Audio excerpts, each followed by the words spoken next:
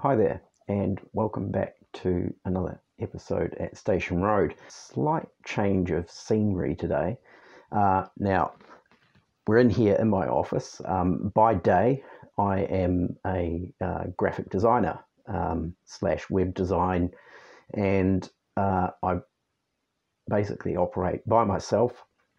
Have my own design studio, which is called Jellum Design, and there's a logo up there on the wall. And yeah, I've been running my own sort of small design business for the last 3 or 4 years now, and I have clients peppered all over the world.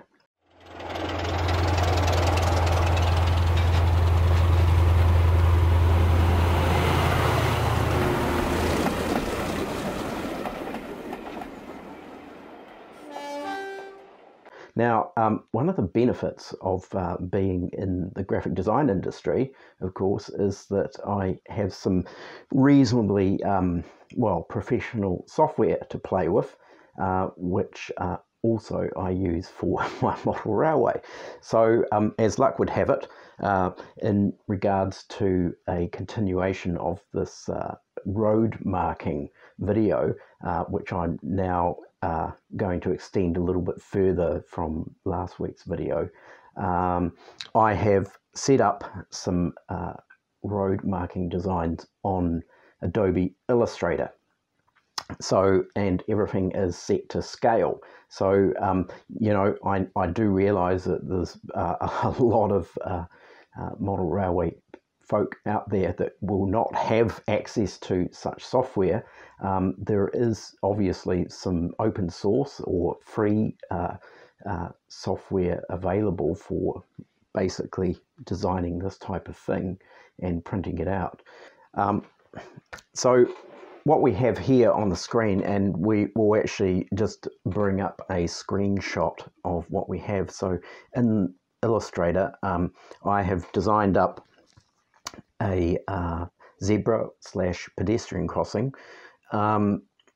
which is based on, and I'll just flick over to another screen, some UK traffic sign snippets from a manual from we've got here 2009. So you can actually get access to these, and I downloaded this as a PDF, which I then transposed into Illustrator, and then worked at scale in terms of OO gauge. And the brilliant thing about this UK traffic manual or signs manual is all the dimensions are included, so it is actually really quite good. Now, this is from Wikisource. It just was one of the first searches that came up with Google, so this is where I've got it from, but I'm sure it's possibly maybe available through other sources as well. So heading back to the Illustrator screen, we have on the left hand side is more of a illustrative view of how it would look, and then on the right hand side we've just got an outline version, which is the version that I'm printing onto this label paper.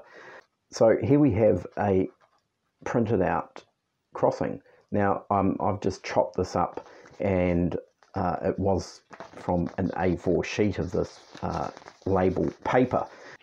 Right, so I'll just show this up a bit closer. So here's our printed out template, which is on this label paper. Here in New Zealand, I've just bought a brand. It's called Impact. Not sure whether this is available anywhere else around the world. I don't think it possibly is, but I think another big key brand is Avery. They make the sticky label paper as well.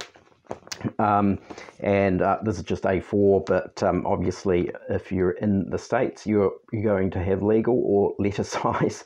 And I was able to print 2 up of this. As you probably have noticed, this was an A4 sheet that I've just simply split in half And the reason why I've done 2-up is because the whole pedestrian crossing section that I'm actually going to apply in front of the railway station is longer than an A4 sheet of paper. So I've had to actually do it in 2 halves, and I'm simply going to join it through the middle here, and basically we've just got overlap that I'll trim back as required. So essentially that's the reason for this. So I previously cut this one out just to see how it went. So really essentially the key here is to, well, I mean, I guess it's probably really not important whether you actually just cut all the way through, including cutting through the backing paper. I just kind of feel like if you only cut through the label and not through the backing paper, and then you pull out each of the pieces, then when it comes to actually peeling off the backing and applying the sticker to your road surface, it might just be a bit easier. So hence that's why I'm doing that this way. So anyway, what we'll do now, there's a couple of things that you could use. I mean, there's this knife here. This would be ideal, but unfortunately I don't have any new blades, and this blade is actually quite blunt, so I'm not using that. But we do have just a smaller craft knife, which I'm using, and this seems to be quite good. So, and of course a steel rule, and essentially we'll just go through this and trim all these lines. And the idea really is not to, obvious as well, is not to go beyond the lines as well. So we're just going to do this example through here, this pedestrian crossing or zebra crossing stripes.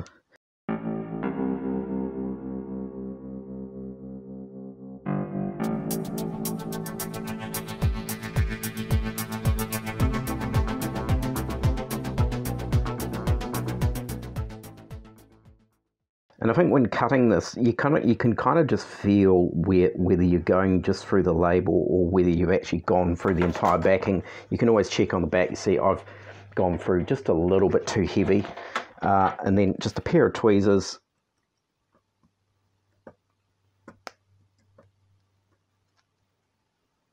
And just pull it out, and there we have it.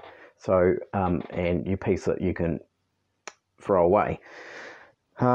So yeah, that's the idea behind this template. So we'll finish that off. Don't need to show you that whole thing on screen. Now the next thing that I just wanted to have a quick look at, and we'll test this as well, and I've got the sample board here. So that's our sample from last week's video.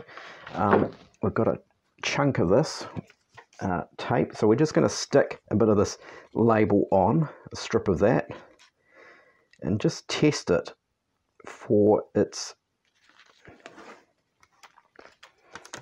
now just the feel of that. It does actually feel really quite sticky, so I am really probably thinking that you would probably, this stuff would only be suitable if you were using it as a mask on a sandy surface. So either this example that I've got here, or as some people pointed out, people use sandpaper also as a road surface. So which is, I have actually used sandpaper before, and yeah, it is actually a good material to use that sort of kind of mimics and makes it a little bit more tar seal, asphalt like, as opposed to just painting a road. But I would say that this method would probably work with the sandpaper as well. So we'll just stick it down one edge just to see how it goes. And I am gonna sort of apply, quite a bit of pressure and actually push it down, because it really does need to be, pushed in.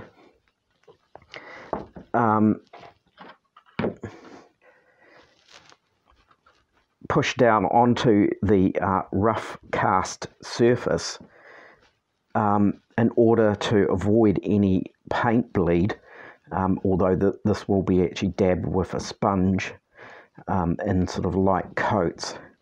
But yeah, if we give that a fair amount of pressure to stick that down,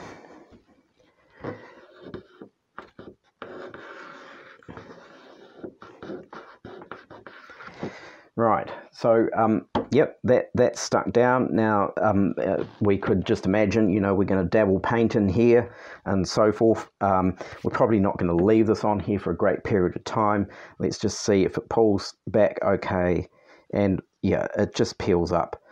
It's bringing up a tiny little bit of sand, but really nothing significant. So that, you know, it's just, you probably can't even see that little bits of sand on there. So that tests the stick of this label paper, and it would seem, or it would definitely appear that this will be actually okay. So, you know, I was thinking about, you know, doing this as a set of tests, these ones here, but I thought, no, I'm not going to waste it. So we'll go ahead now and actually apply these templates to the actual layout in front of the railway station, and trim this all back and give it a go and see what kind of result we end up with. So I've just laid this out roughly where it's going to go. One of the things I've actually noticed is, you know, I could have sworn I did the measurements accurately when I assembled this whole area, and the road is just slightly wider at this end than it is down here. So I've just had to trim just a little bit here. You know, just about, there's always something, isn't there? But anyway, it's not too bad. This is just slightly running off the edge, and well, you know, maybe this kind of happens in real life. But anyway, what we're actually going to do is position it about here, so that's roughly where it is. I've actually basically got that line there lining up with the edge of this wall here, so I know where that's going, and then of course this one will position down. Now what I'm going to do before I actually stick this down is I'm just going to run a bit of the masking tape along the edge of this guttering in here, just so that we don't, because the sponge is actually going to get quite close to the edge of the pavement, so I really need to mask that off as well. But anyway, we'll get on and do this and see how it goes.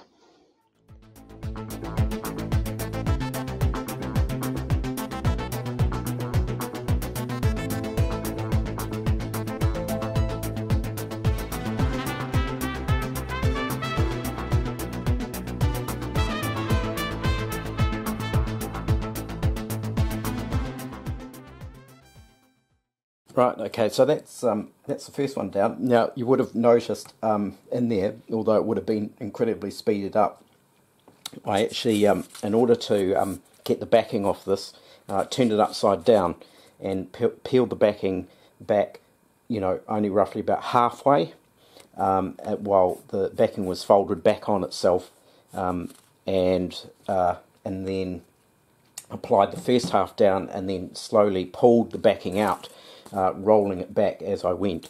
So we'll do this one, and same method of just peeling it back.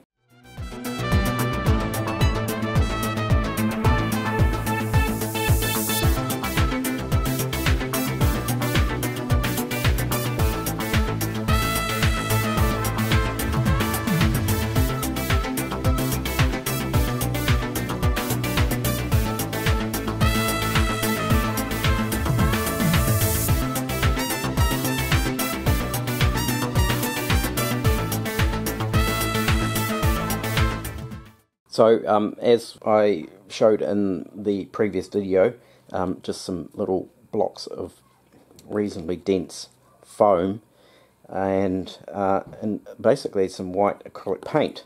So we'll go over this and start dabbing this on, and well, let's see how it goes.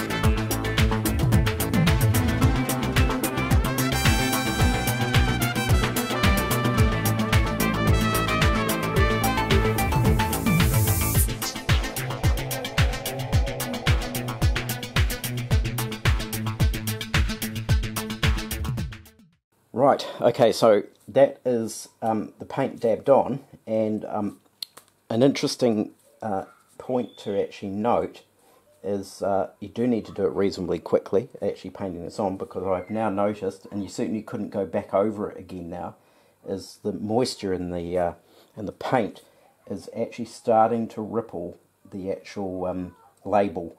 You know, being a paper label, I guess that's the thing, is the moisture in the paint is actually starting to ripple that. So I think what I might do, I'm going to actually take this stuff off pretty much straight away, but I might just go over it just very quickly with a heat gun just to dry it off a wee bit. So here we go, the moment of truth.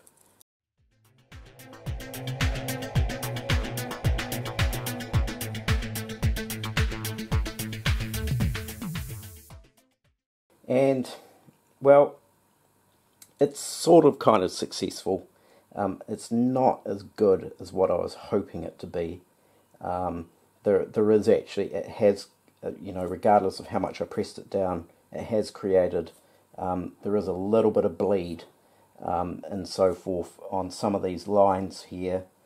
But it's sort of, it's more or less kind of worked. But yeah, not as well as I'd hoped. I'm actually going to, with some sort of tones of grey, is actually go over it and, you know, kind of touch this up a bit, because otherwise it does look just a little bit too blobby in some areas. Some areas have actually worked out a lot better than others, so clearly in some places I just simply haven't really pushed it down, pressed the paper template down enough. So, you know, you can see there, clearly there's a bit of blobbiness going on through this area. This is probably the worst area here, is just along here. So I'm actually just going to touch that up with, block it out with a little bit of grey blend, something that's sort of going to closely match the road colour. Right, so we're going to move on and do the parking area outside the station, and I've basically created another paper template from Sticky Label. So hopefully this time we'll get a better result in terms of, I'm going to put a lot more pressure at sticking the label down. And also actually one thing that I did actually realise when I did the pedestrian / zebra crossing, I thought I had actually cleaned off all the loose sand and grit, but I actually hadn't. So that could well be one of the main reasons why we had a bit of paint bleed. So doing this one here, I'm sort of thinking how the best way of actually sticking this down, because, you know, there's some quite large splits in here. I could imagine if I just peeled all this backing off in one go, I'd end up in an absolute shambles. So what I've done is actually just peel back the first section of the backing and folded it back on itself. And so what I'm doing is actually all these basically sticky flaps going to go down first and then slowly peel the backing back. So hopefully this is actually going to work. Essentially what we've got here is we've got, well, there's going to be 1, 2, 3, 4, 5, 6 parking spaces, and then this is going to be a yellow line here, and this could either be a loading area or possibly even motorcycles, just because of the unusual shape of the pavement. So let's see how this goes.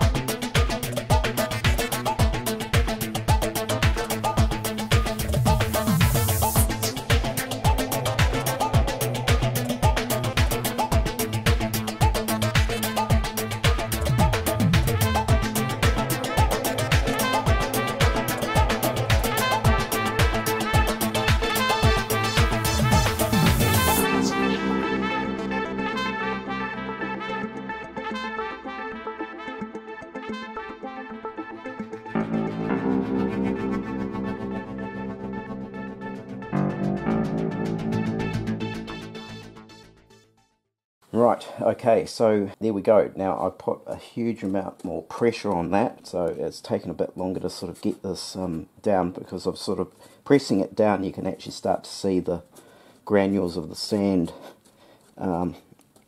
forming on the surface here. So I hope that that is going to be more satisfactory. So we'll now just go ahead and dab paint on this. So these ones here are going to be just the standard white stripes, and then this section here I'm going to do with the yellow.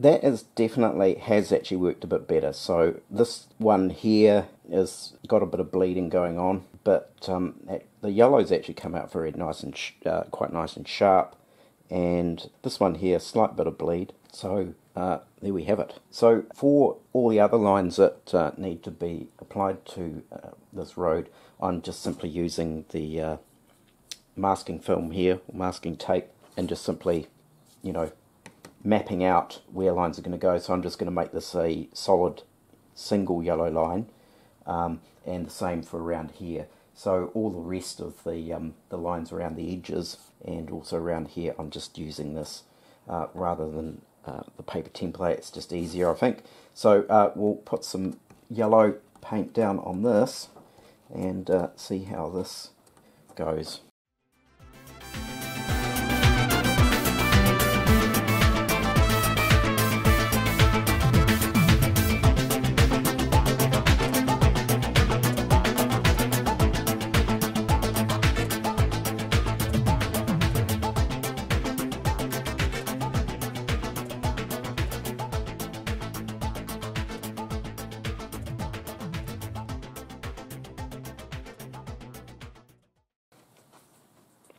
And as you can see, with this stuff here, you do get a much better finish than you do with the paper label material. So we'll carry on, and I'll do all the other yellow lines, and then once this is all dry, I will be doing a touch of weathering just to dull down the brightness of the yellow and the white. Then we'll see how it all looks.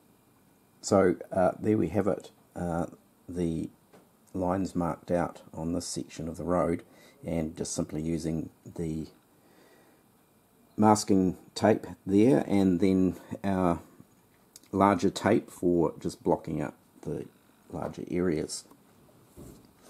So as you can see here, that the orange tape, with a little bit of encouragement, can actually be sort of forced around corners. Probably, I mean, you wouldn't be able to get around very sharp corners, but it certainly worked, I think, okay in this situation here. So we will now go ahead and dab some yellow paint on this section and pull it up and see how it looks.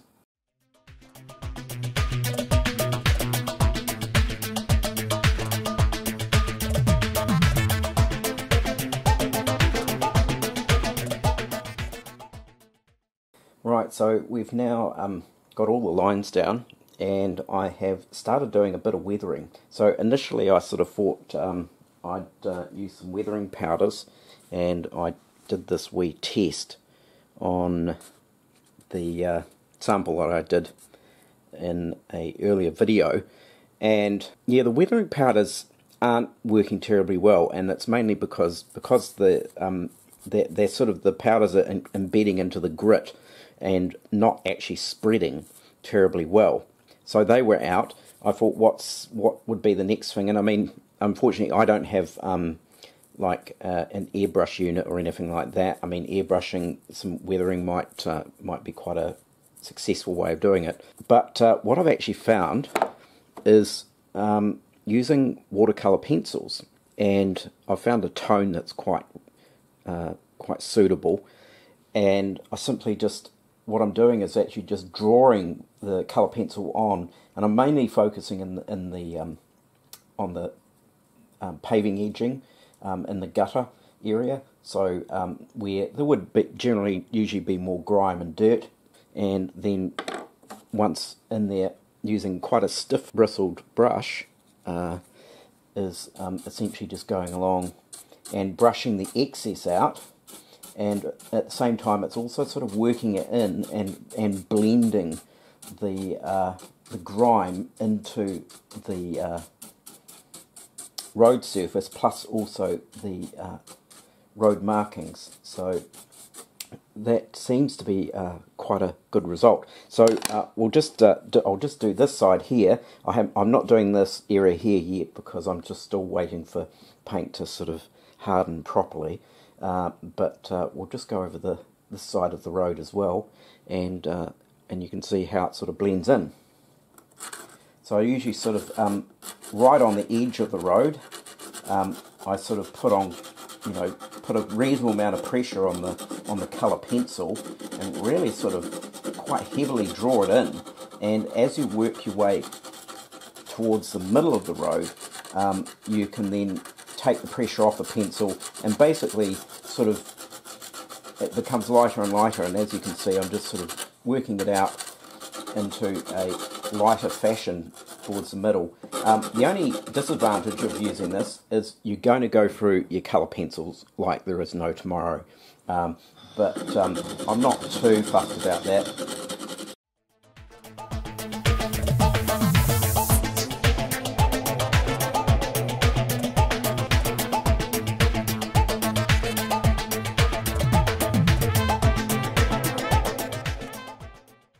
So now with the stiff brush, we'll just sort of work this in, and most of it you actually find does actually come off, but even if you stipple it a little bit, that kind of tends to, it sort of presses basically the lead shavings into the road surface.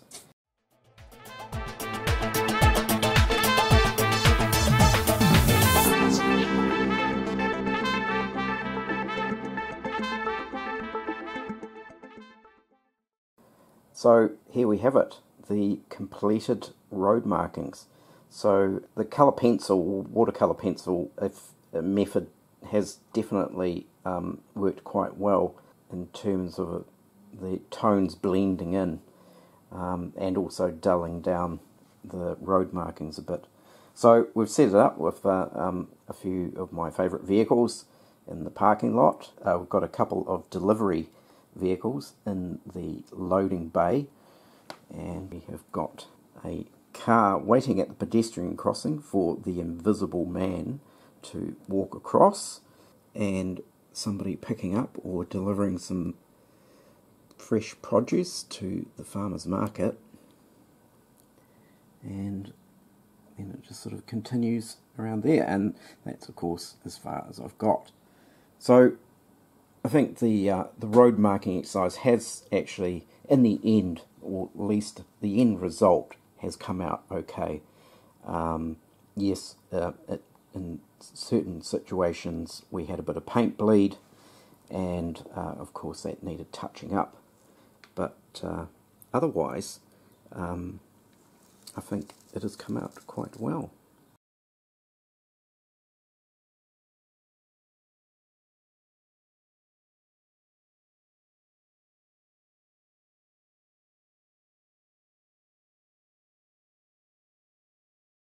Right, well, I hope you found this particular episode of benefit or inspiration and ideas.